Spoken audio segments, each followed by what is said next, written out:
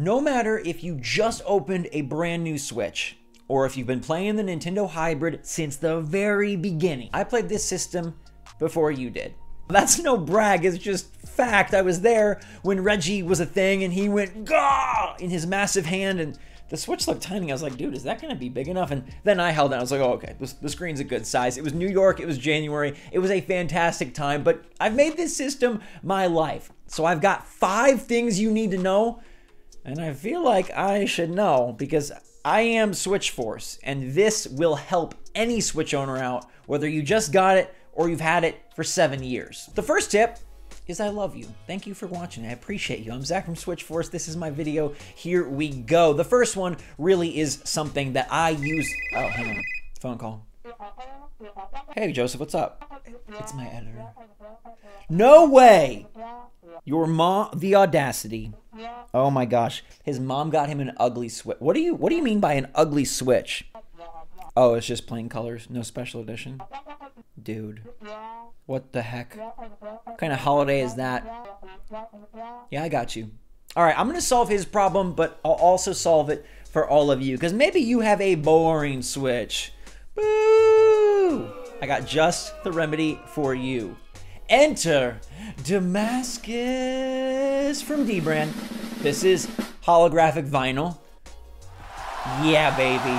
That's what I'm talking about. This is the sickest way to make your Switch or your OLED look amazing, and I am in love. Damascus first dropped in 2021. They brought it back because everyone said, we like doing this. And it looks great on the Switch. There's 3 colorways, and every order comes with a special all black, triple black Damascus colorway. And if you click the link in the description down below, you can grab one with my link, and it really helps support. So if you love what I've done, all the way back from January of 2017 to now, I'd appreciate it. Plus, these are legit so sick.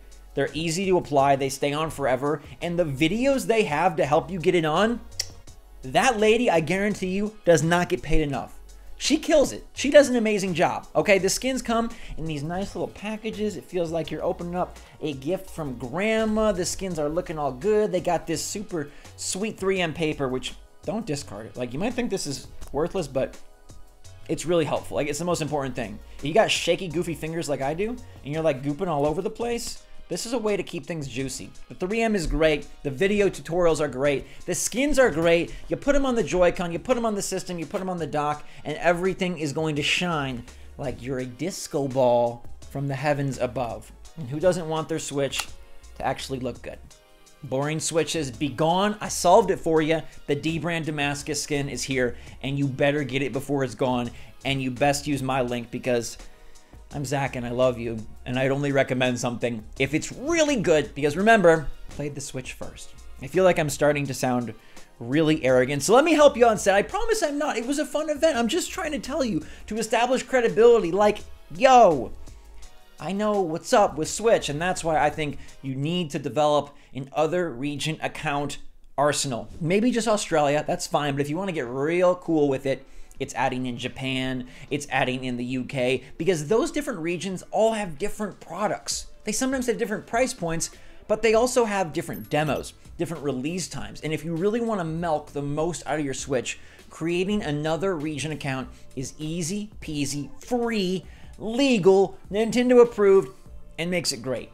Okay, I have a video that I'll link to in the description if you want to see the full guide, but it's pretty darn simple. You just need a little bit of an address that maybe you found on the web, and then you need to make sure that you pick which region and find a good one, and this is how you can play games early. This is how you can get extra demos. It's just really nice. Number 2, though, is you really want to know about using your gold coins. Gold coins, man. Gold coins are good. It's hard to get gold coins out in the real world. Nintendo, they give you some free ones. They give you some to effectively make your life a little bit cheaper, and I feel like not a lot of people know about or use them. Every time I go to cash in on the eShop, it's like, put in your credit card, use the PayPal, Nintendo gift card, but there's also a small little fine print that you can use your gold coins. And you acquire gold coins through being a value Nintendo customer. And if you've had your Switch for a long time, or you just got in on some eShop gems, they're doing the whole House of Indies releases, I know you want Sports Story, Silk Song is coming soon. There's a bunch of classics like Celeste and Katana Zero and Steam World Dig. A lot of great games. The gold coins accumulate, and you can cut 3, 4, 5, 6, 7. I've done 12. I've cut 12 bucks off a game with my gold coins. Please do not forget about gold coins. Number 3 is that Nintendo Switch Online expansion pack is a great value. Don't listen to anybody that tells you otherwise, and I can make it an even better value by family packing it up. Do you have a family of Switch owners? No, that's okay. You don't need one. How about some friends? How about some classmates? How about a few Mario Kart competitors down at the local game store? I don't know, but you can get up to 8 people to get in on a family plan, and it's going to make it infinitely cheaper for everybody. Plus now with the Mario Kart Course Booster Pass, the Animal Crossing DLC, the Splatoon 2 DLC, the full stable of N64 games including eventually GoldenEye multiplayer, and Sega Genesis, which just got an update, you're looking at a lot of content and a value proposition that is phenomenal.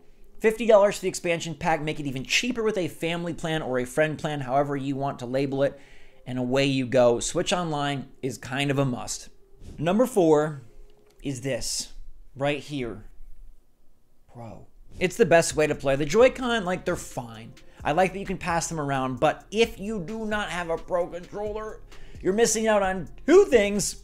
1, you're missing out on the best way to control the Switch games, but 2, you're missing out on possibly using a fixture, which is like the best way to play Switch games. You know I love this product. It is awesome. It is able to snap the Pro controller in, and you slide the Switch in, and then it's Pro on the go, and there's literally nothing better. You want to end the video here? Like, you can, because there's nothing better. The Pro controller and the fixture combined to deliver the best way to play Nintendo Switch, hands down, ever, forevermore. No contest. Flawless victory, okay? That is what you got to do. And the Pro controllers do come in a lot of special spectral colors, right? They don't have any ones that glow like this unless you're going to get in on the skin game, which I just can't stop looking at this. I've done my Xbox, I've done my MacBook, and now I've done my freaking Switch. Everything is shiny. Anybody that comes to my house can be like, dude, put on your sunglasses. Welcome to the Damascus zone. But anyhow, I do love the special editions of the Pro controller. The Splatoon 3 one is pretty nifty. I do like the Xenoblade Chronicles ones a lot. I got a nice Monster Hunter Rise Black and Gold, and I even have some cool other ones as well, like Smash Brothers, I think. It's really hard. The lights are so bright here, but Pro controller and fixture is the way to go. Which brings us to our 5th and final thing you must know, which is memory card.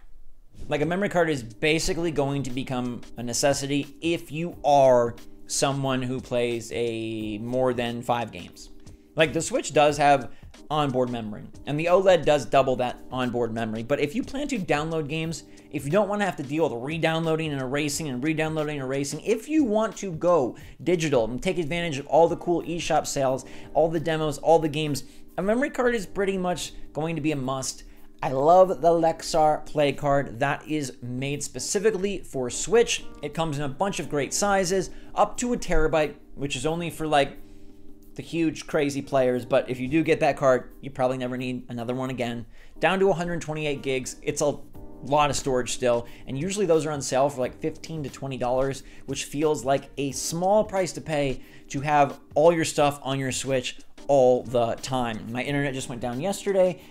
Stuff like that. It's nice to have my games. I want to have Mario Kart 8 Deluxe, boom, ready to go for when they release the next Course Booster Pass wave. Just trust me, a memory card will make everything better. These 5 tips will make everything better. Your Switch will be good to go, and your Switch experience as a Nintendo fan will only increase.